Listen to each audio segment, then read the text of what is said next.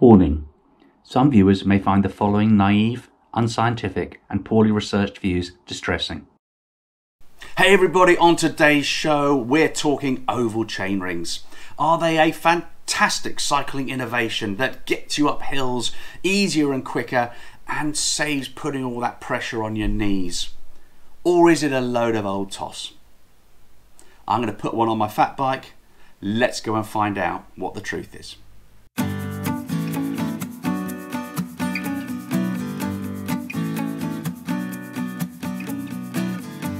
Okay, to make the comparison as fair as possible, I was very keen to swap like for like. So I took my 28 tooth round chain ring off and put on a similar 28 tooth oval chain ring. I went out on a pretty gentle ride. We've got a pretty mixed ride round here. I deliberately pushed it up 2 or 3 hills just to see how it would feel. I went down a couple of descents to see whether the chain would slap about, and no, it didn't. And generally it felt quite comfortable riding it. There were no standout moments that really bothered me. So what's the science behind oval chain rings? And it's interesting. It's not about producing more power. It's about increasing the effectiveness of your pedaling. This means you waste less energy and you reduce your tiredness. Well, that's the theory, but this is how I actually felt halfway through the ride. Okay, so here's the conclusion. About halfway through the ride, it's not the conclusion you might expect. It's not the conclusion I thought I was going to be making. The oval chain ring, the science is there, the feedback from other people is there. It doesn't suit me. I just feel like I'm working twice as hard. When you're climbing up the hill, yes, I did feel like you were getting that power breather, you know, that stuttering, which when you're on a very extreme hill I think helps. But for the rest of the ride, we're you know, halfway through a ride, or we're about sort of 15 miles in, whatever else. I'm struggling. I'm using far more energy than I would with the equivalent round chain ring. So I'm not saying you should or you shouldn't get a chain ring, but try it out. Don't assume it will be better.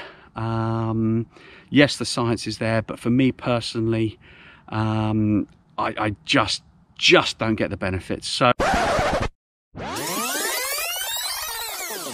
just don't get the benefits. Hey everybody, I'm making this slight addendum to the video because since recording it, I went online and I can't find any videos where people don't rave about oval chain rings. On all the Facebook groups I'm a member of, people talk about oval chain rings as delivering huge benefits.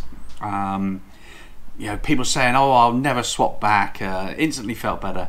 So I'm beginning to think whether, or wonder whether I'm just really weird.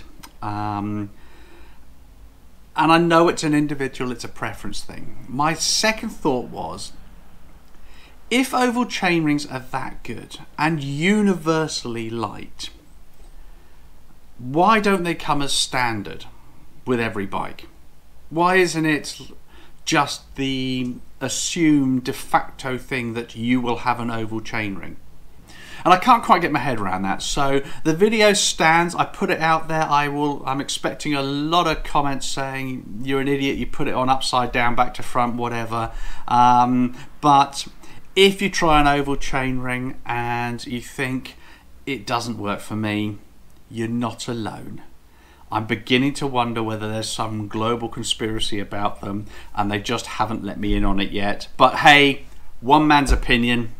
As I said in the video clip there, go find out for yourself. But if you don't like it and you don't think it helps you, don't worry, you're not alone. Thanks for watching.